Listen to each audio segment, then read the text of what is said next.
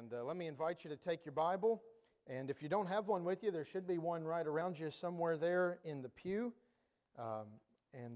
We always like you to look right on in the Word of God so you can follow along. But I'm going to ask you to turn to the book of Song of Solomon this morning. Song of Solomon. It follows the book of Ecclesiastes. We're going to be in the book of Song of Solomon. When you're preaching a series on the gospel from every book of the Bible, then you kind of got to do every book of the Bible, including Song of Solomon. Now, the reason I say that is because if you know anything about the Bible, you know that Song of Solomon is a love poem. It's love poetry, and it's explicit. It's a man talking about his wife and a wife talking about her husband. As a matter of fact, in the Jewish tradition, Jewish parents do not recommend that their children read the book of Song of Solomon until they're 30 years old. So you can take that for what it's worth. I was married at 21 and my wife was 19. I think we probably marry a little bit younger than they did in Bible times and in ancient times. It probably depends upon the circumstance, but this isn't, I want to point this out, just because there's explicit material about a married relationship in the book of Song of Solomon does not mean this is a dirty book of the Bible. As a matter of fact, God's not influenced by the pornographic society that we live in today, where things are so base and demoralized and everything like that. As a matter of fact, all throughout the book of Song of Solomon, there's one thing that's consistent with every stanza of poetry in this book of the Bible, and that is garden imagery. In every chapter of the book of Song of Solomon, you read specific things regarding to flowers and trees and garden imagery. And I believe in my heart that the main reason why that is so is because Song of Solomon is a glimpse into marriage the way God created it. And when God created marriage, He created it in the Garden of Eden with a man and a woman, Adam and Eve. He brought Eve to Adam and presented her to him, and she was to be his wife. He was to be her husband. He gave the commandment, "Therefore shall a man leave his father and mother and cleave unto his wife, and they shall be one flesh." That commandment was not to Adam and Eve because they had no father and mother to leave and cleave to, but they did get the cleave part. And they were there in the Garden of Eden.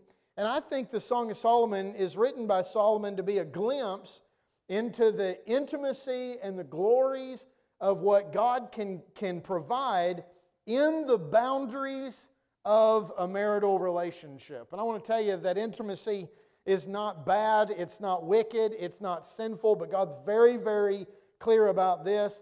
It is to only be enjoyed in the boundaries of the marriage relationship. And outside of that, there's all kinds of vulnerabilities to problems and difficulties. There's brokenness, there's guilt, there's all manner of things that plague the conscience. But inside that committed marriage relationship, the Bible would tell us in Hebrews chapter 13, marriage is honorable in all, and the bed undefiled, and it's a wonderful, wonderful thing. And so we have every reason when we're looking, or when we were to read for our personal reading or whatever it might be, to read the book of Song of Solomon with a holy perspective and not the unholy perspective of the world and the way everything is so tainted by sin. We're actually, in this morning's message, we're not going to look at the joys and the wonders of the marital relationship, because what we're looking for is we're looking for Christ in this book of the Bible. We're looking for Him by picture. We're looking for Him by type.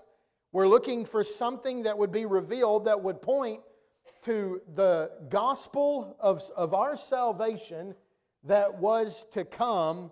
And I'm excited about what we're going to see here in the way that this story plays out. The title is the Song of Solomon, And he introduces in chapter 1, verse number 1, by saying, the Song of Songs. This is a Hebrew idiom that would basically be like saying the Holy of Holies or the King of Kings.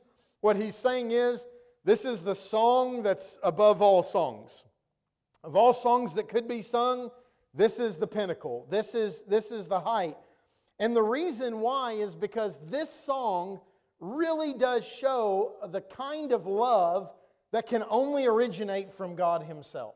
And that's why I'm saying we have no right to come to this Bible and just look at this from a sexual perspective, because that's not what this is all about. This is showing a true and deep intimacy that goes beyond a physical thing to a very deep spiritual love that only can originate from God Himself. And so Solomon starts off by saying this is the Song of Songs, which is Solomon's. And that's why we have it titled in our Bibles, the Song of Solomon, because it's attributed to him. Now, I need you to understand something as we get into this morning. This poetry is actually written in dialogue format. What do I mean by written in dialogue format? Is that you could, and it actually helped me to do this when I was studying this passage of Scripture, write out to the side who's talking. Anybody ever been in a play and been handed a script? And you get that script and you look at it and it says somebody's name and then colon, and then it has dialogue that they're speaking. Well, the entire book of Song of Solomon is written in first person, which means that someone is always speaking. And so what we have to do is we have to go in and figure out who's speaking, because we don't have names out to the sides of verses that say, okay, now this person's speaking and now this person's speaking. And so by context and by clues within the poetry, we find out who it is that's talking, who's speaking, and that can come in very handy. The principal characters are one who's identified as the bridegroom or the bridegroom-to-be in the early part of the passage. And then we have the bride or the bride-to-be, who's also identified for us as a Shulamite maiden. And she's a shepherdess out on the hillside. And so then we have the daughters of Jerusalem, are a group of attending ladies who are going to show up in the passage. And their primary jobs are going to be to help the bride prepare for her wedding day, and also to provide accountability for her, that she keeps her moral purity until marriage. And so you're going to see them speak up at times and some things like that. And then later in the passage, you would hear from the bride's brothers, and you would hear from the bride's mom in the passage. And they have very small speaking roles in this particular book of the Bible. But it starts off with the voice of the bride-to-be. And she says, she expresses right off the bat a longing for a real affection and a real intimacy. And she says in verse number 2, "Let him kiss me with the kisses of his mouth, for thy love is better than wine, because of the savor of thy good ointments. Thy name is as ointment poured forth, therefore do the virgins love thee. Draw me," she says, "draw me, we will run after thee. The king hath brought me into his chambers. We will be glad and rejoice in thee. We will remember thy love more than wine, and the upright love thee."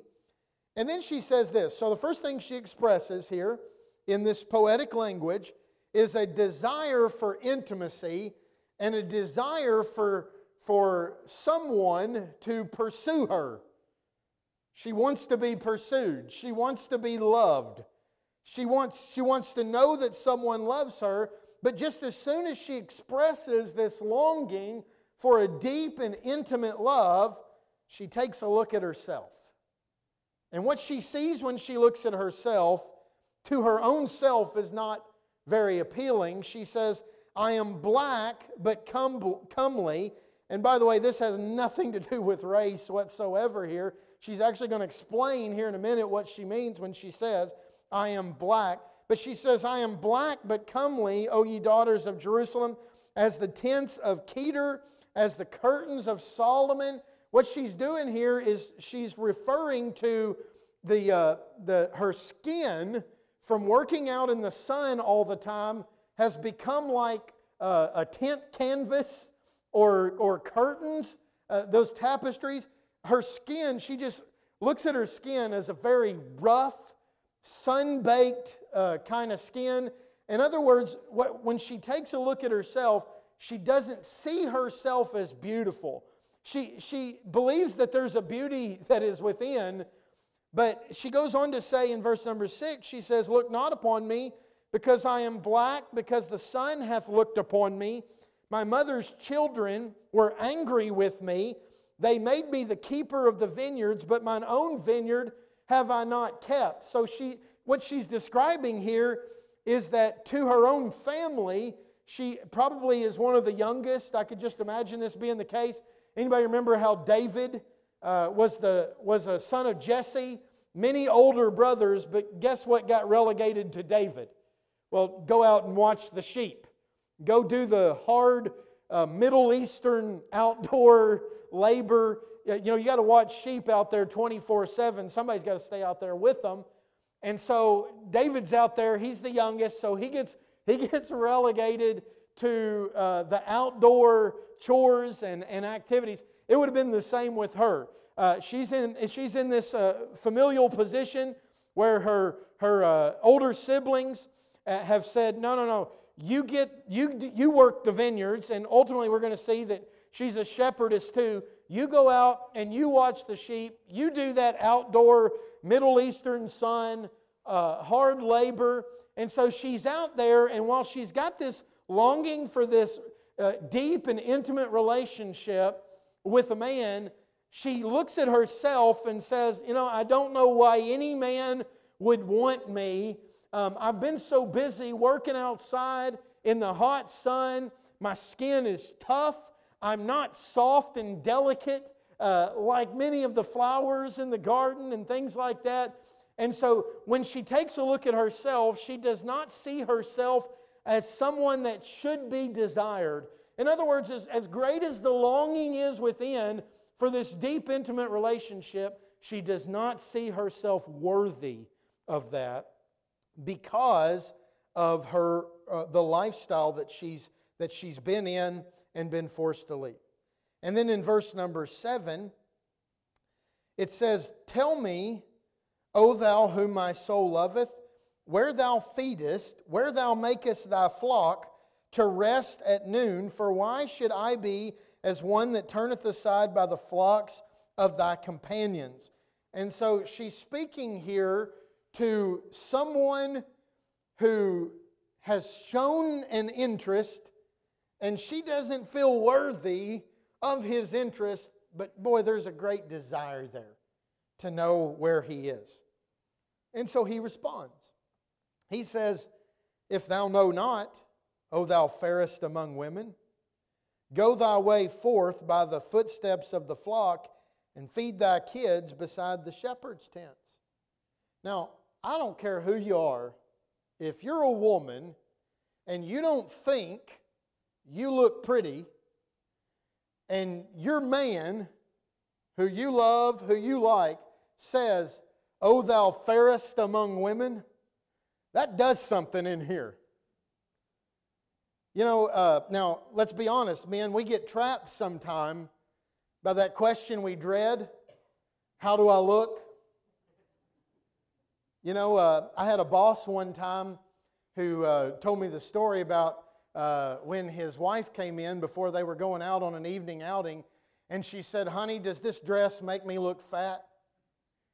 And he said, "No, it's not the dress." Now that is not good, okay? That's just good solid preaching right there. He regretted that. To this day he regrets that. That's not the right response. But here she is, and she's struggling with her own insecurities, and she sees herself according to how her appearance really is. But what I want to point out to you is that the man who has shown interest in her, and she seeks after him, boy, he doesn't see her like she sees herself. As a matter of fact, I think we could say it like this. He looks beyond her fault and sees something that's much greater. He sees somebody that's wonderful. You say, are you telling me this guy's blinded by love?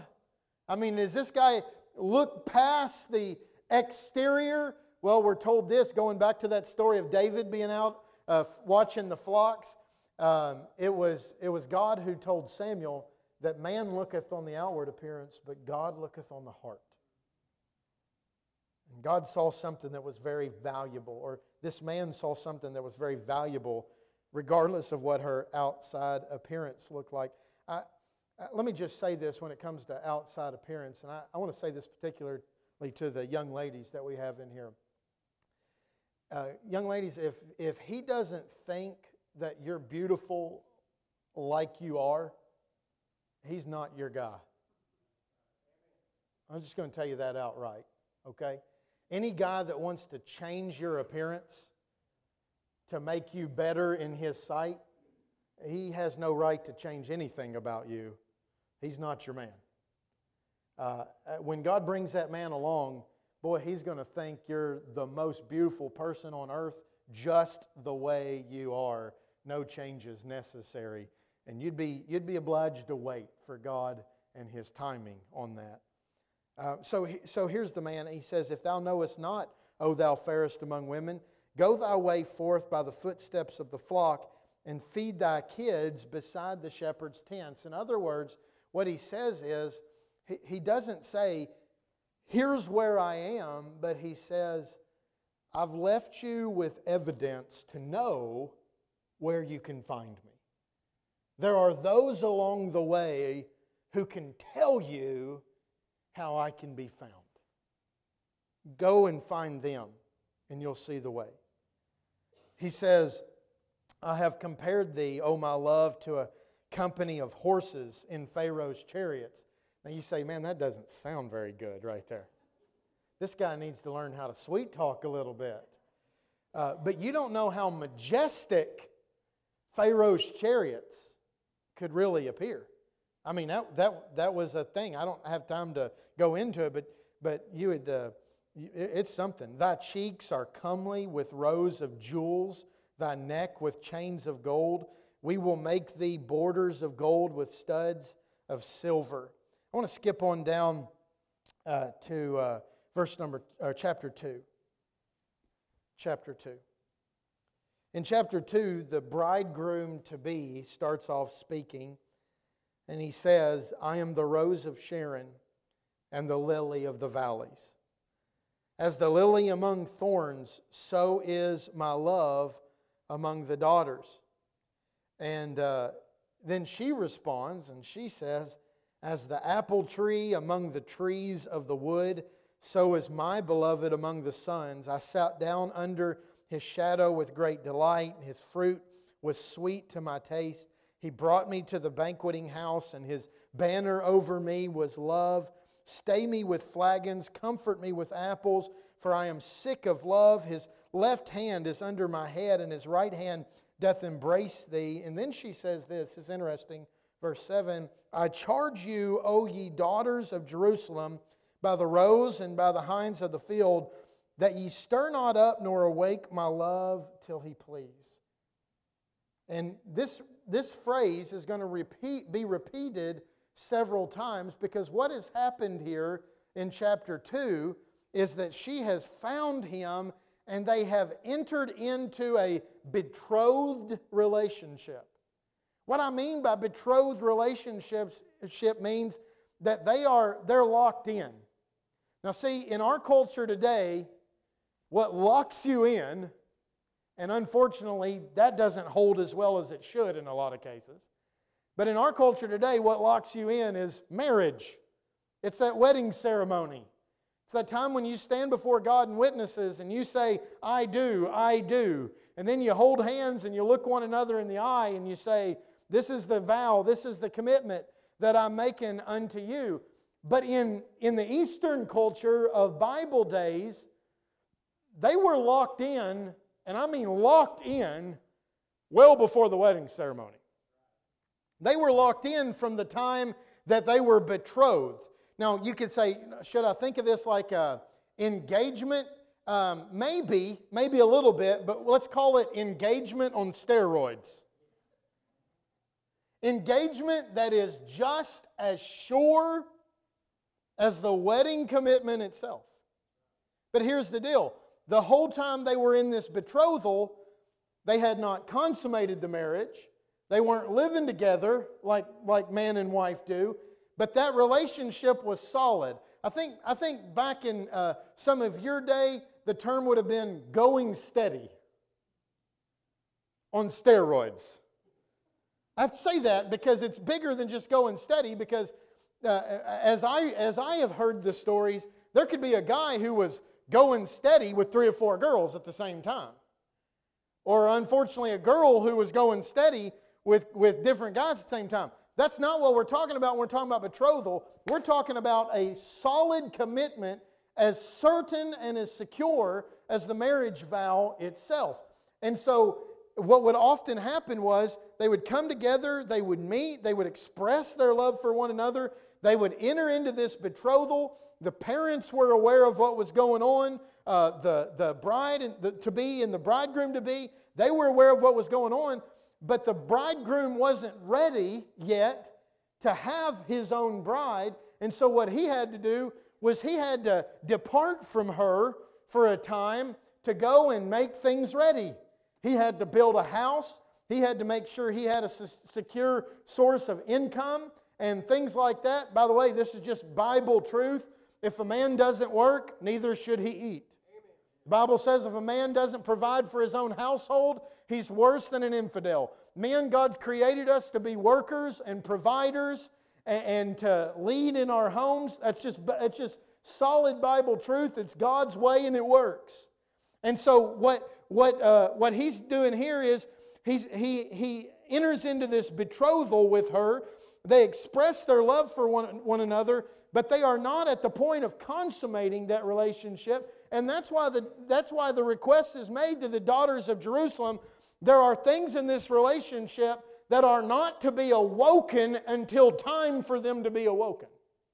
Or waken up, waked. Whatever that word is. I think you're with me. Just leave that alone until it's time. I'm telling you, that's a Bible truth. Especially young people in here. Hear that as a Bible truth. It'll help you. It'll protect you. It'll guard your heart. It'll guard your life.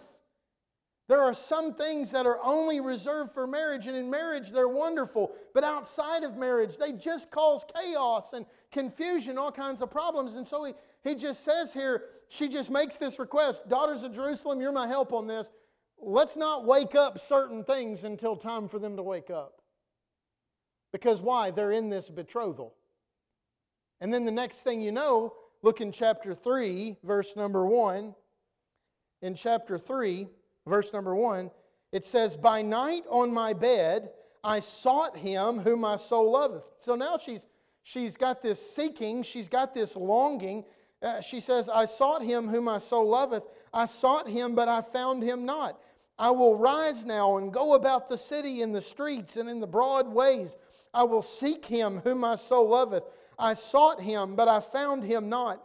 The watchmen that go about the city found me, to whom I said, saw ye him whom my soul loveth? It was but a little that I passed from them, but I found him whom my soul loveth. So watch what happens here. Let's just follow the timeline here from chapter to chapter. She expresses a longing for a deep, intimate relationship, but she sees herself as unworthy of such an intimate relationship. But he doesn't see her the same way. He sees her through the eyes of love and expresses how fair she is and that he wants her for his own, and they become betrothed in a relationship that is not yet consummated, but it's a sure thing. They are an item at this point, and they talk to each other like they're an item. But then he goes away, and he's not there. And she's looking for him, but she doesn't just sit around the house looking for him. she's got to go on with daily life. Where's she at? She's out in the streets. She's going about her way. She's doing the things that she needs to do. But while she's doing her business out in the streets, she's looking for Him to come at any time. Until one day, she looks up, and here He comes. The one that her soul loveth. The one that she's entered into relationship. The one that she is betrothed to. She looks up, and here He comes. And the Bible says in verse number 4, it was but a little that I passed from them. In other words, it wasn't as long as it seemed like it was. It didn't take as long as it seemed like it was. Have you ever been in a situation where you're really looking for something to happen? You're excited about something that's coming, and man, it seems like time passes so slowly until what you've been expecting gets there, and then you're like, man, that went by quick. Well, I tell you, a longing can really stretch out the perception of time. But all of that length disappears when the hope comes, when that expectation is fulfilled. She says, but I found Him whom my soul loveth. I held Him and would not let Him go until I had brought Him into my mother's house and into the chamber of her that conceived me. I charge you, O ye daughters of Jerusalem, by the roes and by the hinds of the field, that ye stir not up nor awake my love till He please. There's that plea again. Verse number 6. Who is this that cometh out of the wilderness like pillars of smoke, perfumed with myrrh and frankincense, with all powders of the merchant? In other words, man, when He comes, this is a to-do right here. She says when He shows up, it's a display. He comes out of the wilderness like pillars of smoke, and He smells good. This poetic language here. If you're going to talk about, if a woman's going to talk about longing to be with a guy, there's just something where she kind of hopes he smells good. Guys, did you get that? I don't understand why my wife doesn't want to be around me. Well, come on, be honest with yourself. You don't want to be around yourself sometimes. She says, man, who is this coming out like pillars of smoke? And he smells good. He's got all powders from the merchant on. I mean, this guy's cleaned up, and he's fixed up, and he's ready. Verse 7. Behold his bed, which is Solomon's. 80 valiant men are about it of the valiant of Israel. Now, she's not talking about like a bed in a bedroom here. She's talking about, she looks out here, and she sees this procession. She sees this big to-do. And there's 60 men surrounding, valiant men, and they're surrounding these guys that are carrying this couch or this bed. Think ancient times here. What they would do with people of honor. As a matter of fact, this guy is of great honor because she said, I noticed that this bed that was coming, this is Solomon's bed. 80 valiant men are about it of the valiant of Israel. They all hold swords, being expert in war. Every man hath his sword upon his thigh because of fear in the night. King Solomon made himself a chariot of the wood of Lebanon. He made the pillars thereof of silver, the bottom thereof of gold, the covering of it of purple, the midst thereof being paved with love for the daughters of Jerusalem. Go forth, O ye daughters of Zion, and behold King Solomon with the crown wherewith his mother crowned him in the day of his espousals and in the day of gladness of his heart. So here's what I want to point out to you. This is so good. If you remember this, back in chapter 1, verse number 7, when she meets him the first time, do you remember who he is? Do you remember what he's doing? He's a shepherd. And she's asking, where do you keep your flocks? When she fell in love with him, he was a shepherd. When she longed for that intimate relationship with him, we could say it like this: there was no form or comeliness that she should desire him. Shepherds were the lowest class of people there were. But she saw something in him that was different than anyone else who offered to love her or offered to have an intimate, deep relationship with her. And while he was in the form of a shepherd, she fell in love with him. While he was a shepherd, she was betrothed to him. And then he goes away, but when he comes back, guess what? He's not a shepherd anymore. She didn't go and betroth herself to a shepherd all along. She's actually now betrothed to the king. When he shows up the first time in chapter 1, he shows up meek and lowly. But when he shows up the second time to come get her, he's a king.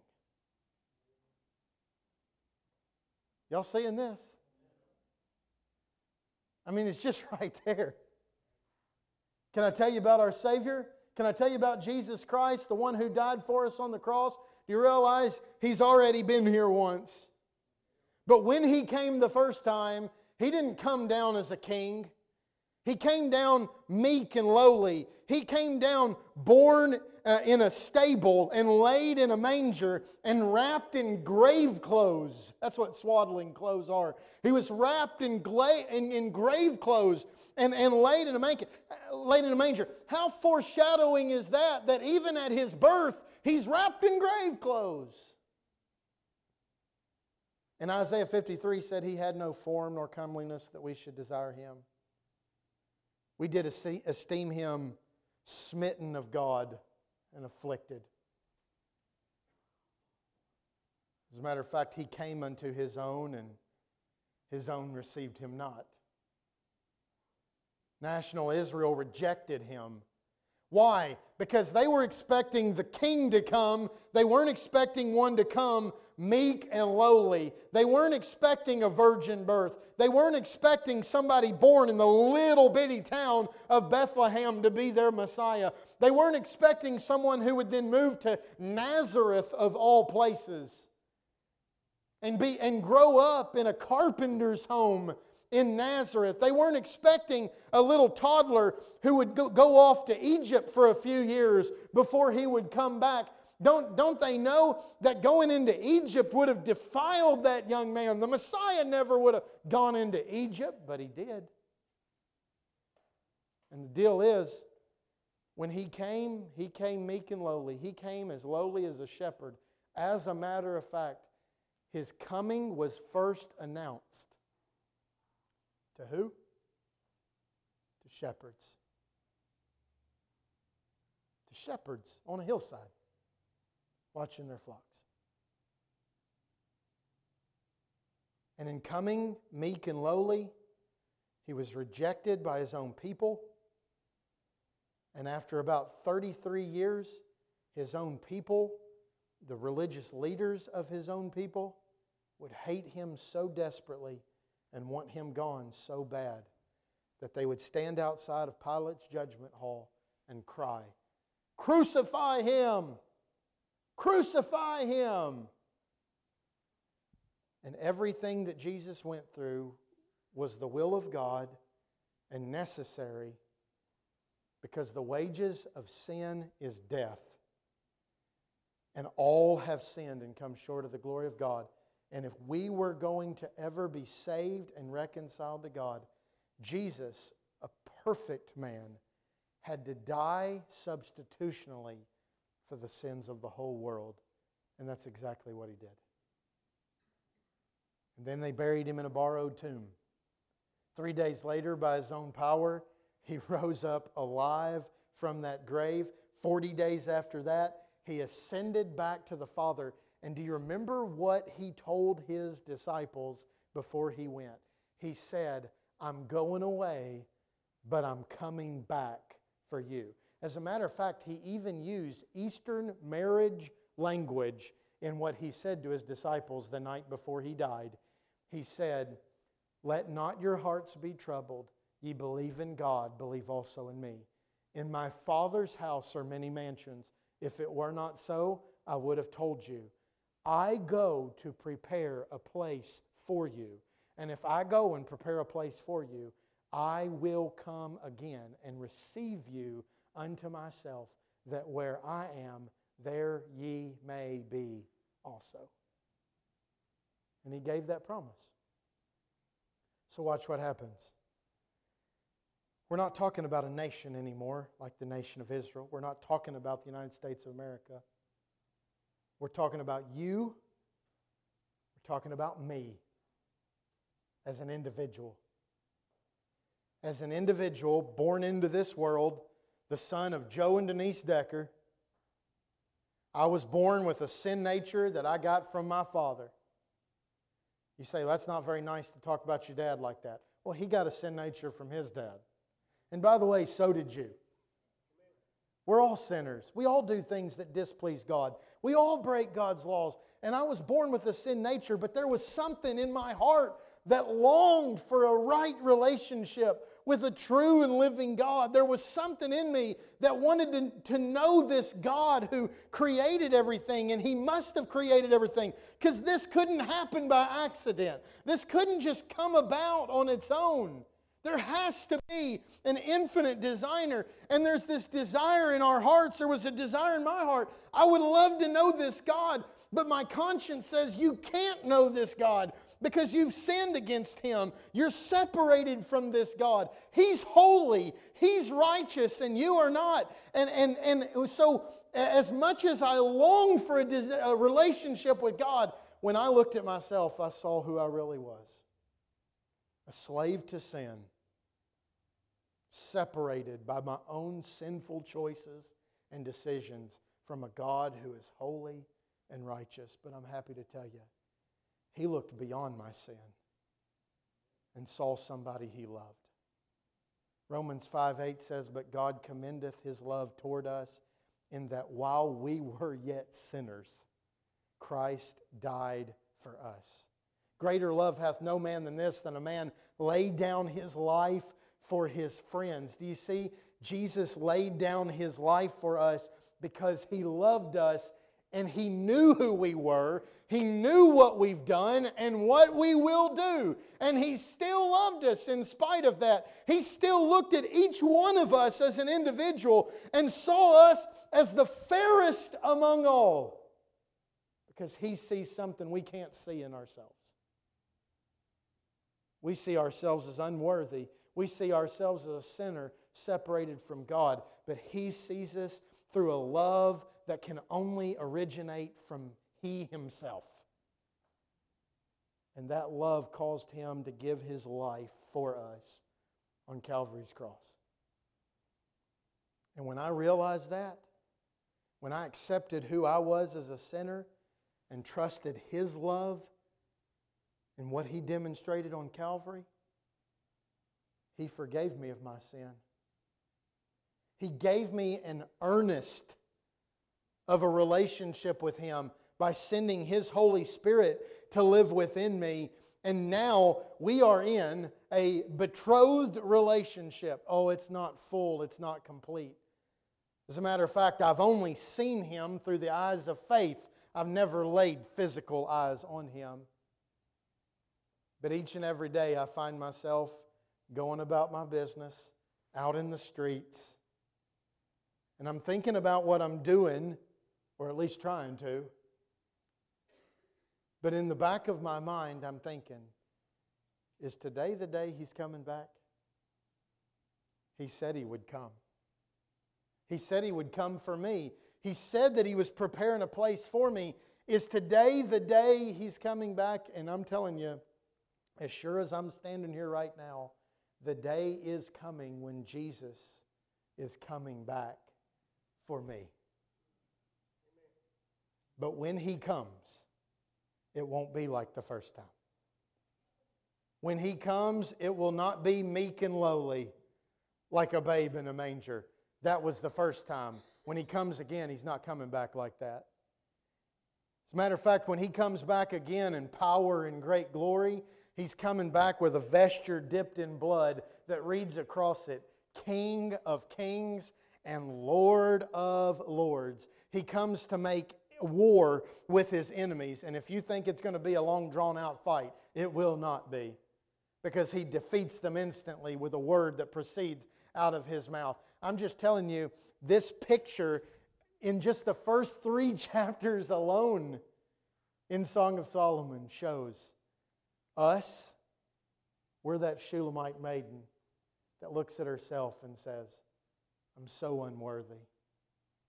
So unworthy of His love. But we see Him who sees beyond our faults to someone He dearly loves, to someone who makes a promise to us that He's going to leave and He's going to come back and He's going to receive us unto Himself. All of that's in the first 3 chapters of Song of Solomon, but it's a picture of what's in all 4 Gospels and every New Testament letter that tells us what the plan of salvation is all about. Jesus came for sinners. He died for sinners. He went away. He's coming back. And so shall we ever be with the Lord. I love that part in chapter 3 when He comes back as king and she lays hold of Him, and this is what she says, I will not let Him go. You know what she's saying? Wherever He's at from now on, that's where I'm going to be. And there's coming a day that's how it's going to be for us as well. You realize, even though we are sinners, God loves us so much. God loved us so much, He sent Jesus to be our Savior and die on the cross for our sins. And you say, well then, preacher, how do I know that my sins are forgiven? How do I know that I have eternal life? How do I know that He's involved in my life on a day-to-day basis? How do I know that I have relationship with Him? Here's what the Bible says about that. Therefore, being justified by faith, we have peace with God through our Lord Jesus Christ. It comes right down to this. God said that He provided salvation and relationship with God in the person of His Son, Jesus Christ.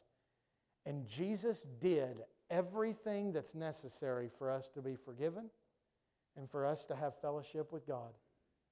If you'll receive that by faith, if you'll take God at His word and believe that, God will forgive you of your sin. And you can have that relationship with God to know, I might not know what all's going on in my life, but I know God's in control. And I know He's got a plan. And I know He's got a purpose. And every day I'm going to go to His Word and I'm going to read His Word to find out what He wants from me. And every day I'm going to spend time in prayer and I'm just going to try to line my heart up with His heart and line my will up with His will. And I'm telling you, we have the opportunity because of what Jesus Christ did to have an intimate relationship. I'm not talking about physically, but a spiritually intimate, deep relationship with the Creator God, and not through a priest or not through some man or some woman, but directly, one-on-one. Because of Jesus, I can go to God directly in prayer and know that He hears my prayer. And I can watch Him answer my prayer. He might not answer it every time in the way that I request it, but He does answer prayer because He does know what's best for us. And He's a loving God who created us to have fellowship with Him. We messed it up by sin, but He saw past the sin to an opportunity for us to be reconciled to God once again. And if you haven't known forgiveness of sin in your life, if you haven't known what it's like to know that longing with an intimate relationship with God fulfilled in your own heart, I beg you, trust Jesus as your Savior today. Just real quick and I'm done. I want you to know these verses. I want you to know this stands on the Word of God. Romans chapter 3, verse 23, all have sinned and come short of the glory of God. Romans chapter 6, verse 23, for the wages, that's what we earn, that's what we deserve. The wages of sin is death. Death is what every one of us deserve. And death means separation. We deserve to be separated from God for all eternity because of our sinful choices. Romans 5:8, but God commendeth His love. That word commendeth means shows. He shows His love toward us in that while we were yet sinners, before we knew about Him, before we cared about Him, before we knew what He had done for us, while we were yet sinners, Christ died for us. He took our wages, He took what we deserved, He took that on Himself, and He died for us. So that the rest of Romans 6:23 says, "For the wages of sin is death, but the gift of God is eternal life through Jesus Christ our Lord." God took our punishment that we deserve. That's called mercy. And God offers the gift of forgiveness that we don't deserve. That's called grace. And God, by His mercy and grace, has provided salvation through His Son, Jesus Christ. Romans chapter 10, verse number 9. "If thou shalt confess with thy mouth the Lord Jesus, and shalt believe in thine heart that God hath raised Him from the dead, thou shalt be saved. For with the heart man believeth unto righteousness, and with the mouth confession is made unto salvation. For the Scripture saith, Whosoever believeth on Him shall not be ashamed." That word ashamed means disappointed. Whosoever believes on Him will not be disappointed. Why? It's real. Verse 13. For whosoever, anybody, for whosoever shall call upon the name of the Lord shall be saved. Not maybe, not I hope so, but whosoever shall call upon the name of the Lord shall be saved. 1 John chapter 5. These things are written that ye may know that ye have eternal life.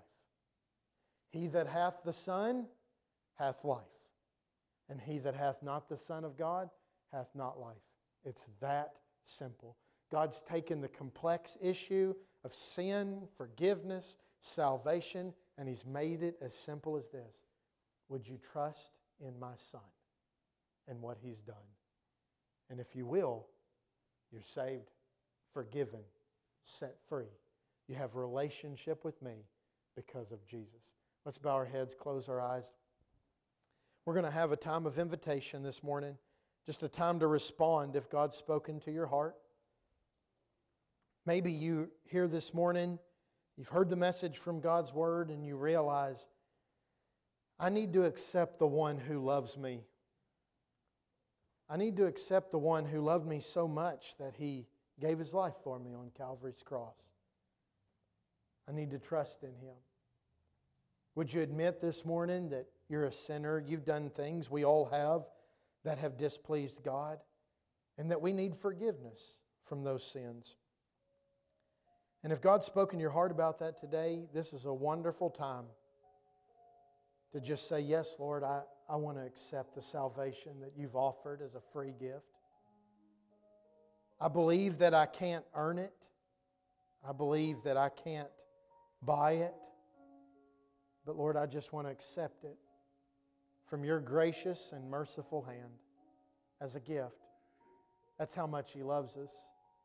He gives out forgiveness.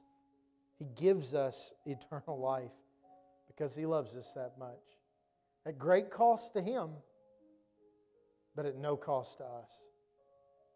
Just a matter of receiving it. Heavenly Father, I pray that You'd speak to hearts this morning. And God, if You've stirred a heart about their need for salvation, their need for forgiveness of sins and eternal life, Lord, I pray that You'd give them the courage to step out in this invitation and come to this altar, and somebody can take God's Word in which You cannot lie, show them how they can leave here today knowing that all sin, past, present, and future, is forgiven, and that they have a personal relationship with a loving God who cares very much for us. Lord, I pray that if there's other areas of our life that You've spoken to someone's heart about, that, Lord, if they need to respond this morning, You'd give them the courage to step out and come. And Lord, please bless this invitation time in Jesus' name. Amen. Would you stand with me?